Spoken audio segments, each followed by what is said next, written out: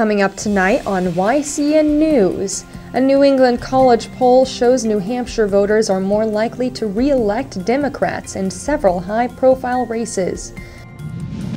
A car is crushed after getting stuck on train tracks in Charlestown, New Hampshire this morning. And we'll learn about a special group of traveling Rolls-Royces. For more news, weather, and sports, it's time for YCN, your local view. Now, your daily digest of the Dartmouth Lake Sunapee region, southern Vermont, and Windsor County. News, sports, weather, and all that is happening in our area. The news on YCN, your local view. Good evening, and welcome to this Thursday edition of YCN News. I'm Rose Spillman. A New England college poll shows New Hampshire voters are more likely to re-elect Democrats in several high-profile races. With about 40 days to go before the November general election, 3 women incumbents, all Democrats, are leading their GOP challengers. U.S. Senator Jeanne Shaheen is ahead of Republican Scott Brown, 50.1% to 42.8%. U.S. Representative Ann McLean Custer leads Marylinda Garcia 48.9% to 38.1%. Governor Maggie Hassan also is ahead of Walt Havenstein 52% to 39.6%. In the 1st Congressional District, a tight race is now even tighter. Former Congressman Frank Ginta has pulled into a dead heat with Representative Carol Shea Porter, with both earning 45.2% of responses. This New England college poll was conducted over 2 days, September 19th and 20th, 2014, and conducted using interactive voice response technology, an automated polling system. A total of 1,494 responses were obtained, 715 from registered likely New Hampshire voters in Congressional District 1 and 779 from registered likely New Hampshire voters in Congressional District 2. The margin of error for questions about the gubernatorial and Senate races is plus or minus 2.54%.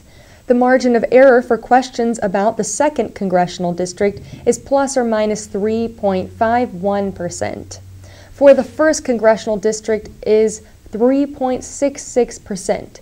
Results of the NEC poll are posted on our blog at wycu.wordpress.com. There were no injuries this morning to the driver of a car that got stuck on train tracks in Charlestown, New Hampshire. The crash happened around 6 a.m. Fog this morning may have led to driver confusion as to where the tracks near Oxbrook Road are, a town firefighter tells YCN News. The driver is not being identified at this time. Oxbrook Road is off Route 12A. A wrecker removed the crushed car from the tracks. Tune in tomorrow when we bring you news of the Claremont City Council's meeting yesterday night, and of the closing of the Washington Street Kmart in Claremont. When YCN News returns, a unique traveling group of Rolls-Royces passes through New Hampshire, and a Perkinsville, Vermont man is charged by police with drug possession. The YCN News continues in a moment. Welcome back to YCN News. I'm Rose Spillman. How often do you see a Rolls-Royce in use? While traveling back from covering the Commissioners' Roundtable Tuesday, our YCN crew ran across an interesting traveling group and tracked one down at Newbury Harbor. This is an annual tour of a group of enthusiasts. We all drive a single model of Rolls-Royce that was built between 1907 and 1926, called the Silver Ghost. They're wonderful touring cars, and many of us have done this together literally all over the world. We have a couple from California, we have folks from Georgia, we have some people from New England and Pennsylvania. We live outside of Chicago, and we have one couple that's riding along from Australia. We're going to be doing a big loop from Wolfboro to Woodstock to Stowe, over to Rockland, Maine, and we'll end up back in Wolfboro.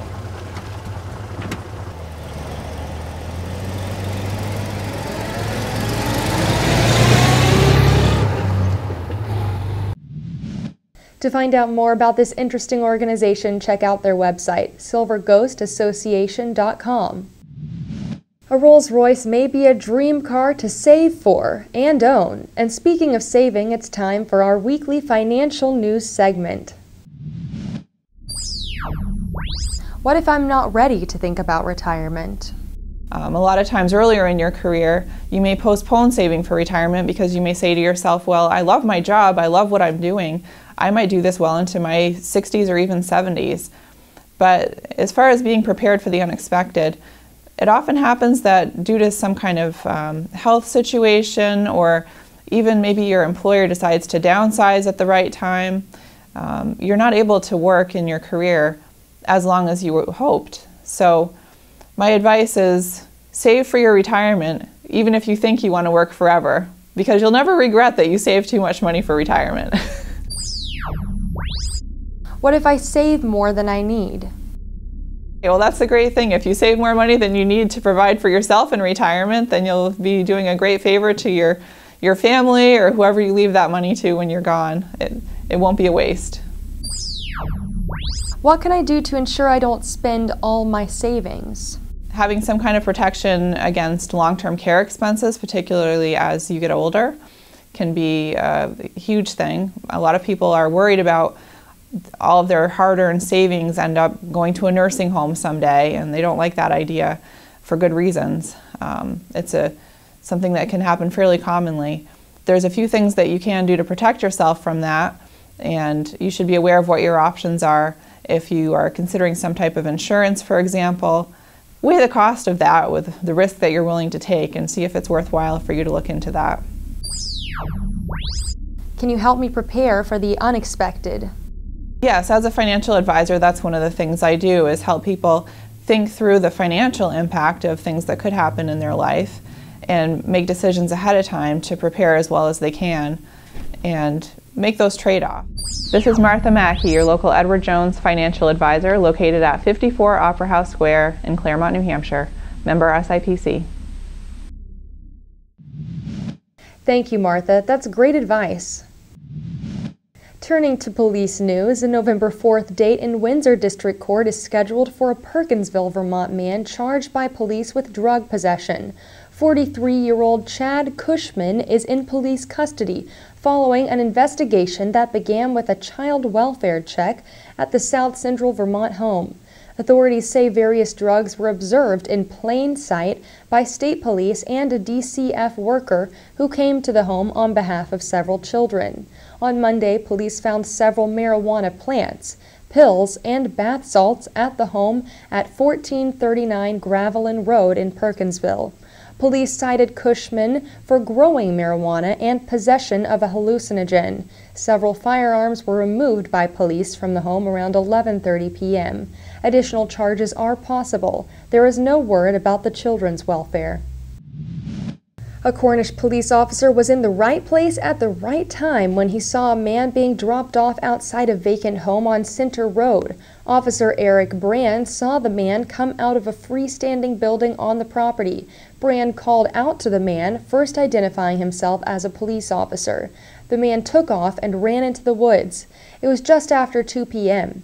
Officers from Cornish and Plainfield came to help, along with New Hampshire State Troopers and the Sullivan County Sheriff's Department. Police found the man hiding in a culvert that goes under Center Road. 31-year-old Philip Borsick of Keene, New Hampshire, was taken into custody and charged with several crimes, including being a felon in possession of a deadly weapon. Borsick also is charged with criminal trespass and resisting arrest. He is currently being held at the Sullivan County House of Corrections in Unity for lack of $10,000 cash bail. Anyone who may have witnessed this event is asked to contact Officer Eric Brand of the Cornish Police Department. The number is 603-543-0535 or by email at cornish.police@comcast.net. It's a natural showcase of color. We're talking about the foliage season now underway. YCN News thanks Tiffany Sabato for her fall foliage picture. Amidst your daily travels, take a moment to check out the trees' shades of red, orange, yellow, and green still holding on. You can share your photos and videos of this spectacular season with us at news@ycnnow.com. In Vermont, it's early in the foliage season for southern and southeastern Vermont. Across the Connecticut River into New Hampshire, along Route 12A especially, a great range of colors are on display. Many fall fairs are happening, so why not plan your weekend travels around the foliage season? For trip suggestions, go online to vermont.com or visit nh.gov. When YCN News returns, we'll join Upper Valley Chronicles' Ann Holmes, who met with Bob Lurvy and Scott Morris from the Live Free or Die Riders. The YCN News continues in a moment. Welcome back to YCN News. I'm Rose Spillman. Now, Matt McDonald will have a look at our weather for the next few days and then move on to sports. Thanks, Rose. Tonight we'll have patchy fog after 2 a.m. with partly cloudy skies and lows in the 40s. Tomorrow morning will be foggy until 10 a.m. Then we'll have sunny skies with a high of 71 degrees. Friday night we'll have mostly clear skies with calm winds and lows around 47 degrees. Saturday we'll have sunny skies with highs in the 70s and calm winds. Saturday night we'll have a low of 56 degrees with clear skies. You can see that there are some clouds over our region today. Once the clouds move away, we should have clear skies this weekend. Now let's see what's coming up on our community calendar.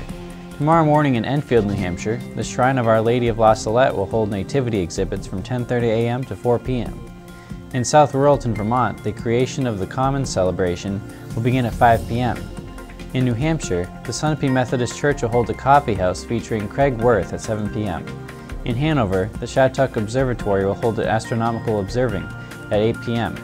Remember, you can submit local events from your community by sending them to news@ycnnow.com. Turning to high school sports, we have some girls' field hockey game results to report. Yesterday, Lebanon faced Plymouth. The Lebanon girls defeated their opponent with a 5-0 final score. Lebanon's Emily Perryman made 3 goals, which contributed to the team's success. The Lebanon Raiders' record now stands at 6 wins and 1 loss. Another exciting game featured Woodstock and Rutland. The game went into overtime, leading to a tied game at 2-2. Woodstock is set to play against Mount Anthony School on Saturday. Thanks, Matt. When YCN News continues, we'll join Capital Connections' John O'Connor, who met with New Hampshire AFL-CIO President Mark S. McKenzie. The YCN News continues in a moment.